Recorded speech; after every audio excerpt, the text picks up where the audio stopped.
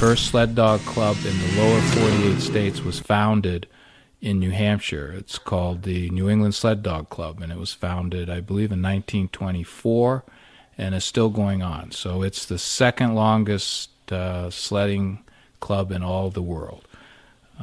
New Hampshire's very well represented in purebred dogs and in sprint dogs and in sled dog racing.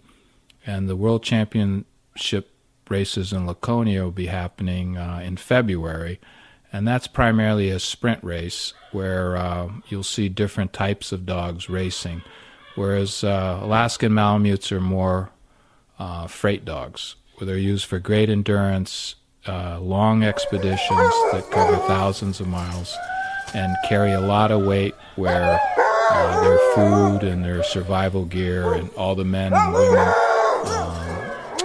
count on those dogs to get them from their destinations.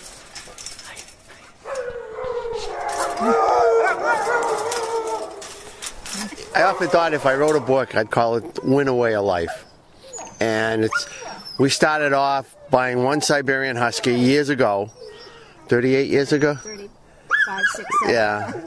And saw a race over in the Keene area and said, wow, this would be kind of neat. The woman we bought it from said, well, would you like to race? She says, I got some extra dogs. And so we borrowed her dogs and ran with them. And from there, we just kind of evolved. And like I said, I've been doing it 37, 38 years. So it's kind of really it's a way of life.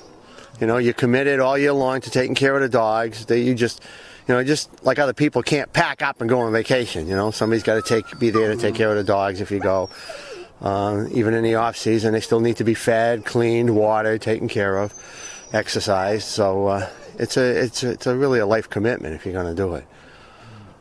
Our dogs are the faster dogs. If I was gearing for Laconia, which I really like to think I am, but I don't know if I have the dogs this year. To win Laconia, you got to be able to do at least 18 miles a day, 3 days, and you got to average a little better than 19 and a half, 20 miles an hour for all 18 miles, and that's to win.